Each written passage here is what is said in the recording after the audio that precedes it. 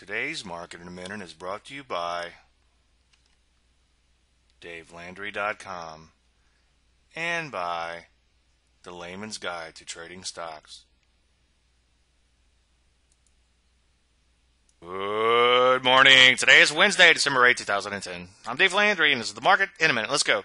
Well, a little disappointing to P's. They tried to rally, they came right back in. This intraday reversal fortune suggests that we could be in for some corrective action. Same sort of action in the NASDAQ, although it did manage to close at multi-year highs. I'm not complaining about that. I just don't like the intraday reversal. Ditto for the Russell 2000, although it did hold on to 0.5% of those gains plus. Now, take a look at some of these areas like silver. In fact, most areas started stronger, but they came in, bam, and finished weaker. So, again, we could have some corrective action in here. Hopefully, I'm wrong, but it's a normal ebb and flow, he tried to say, of markets. They rally, pull back, and then hopefully rally again. Any questions, usual, Dave at DaveLandry.com. I'm Dave Landry, and you just heard the Market in a Minute.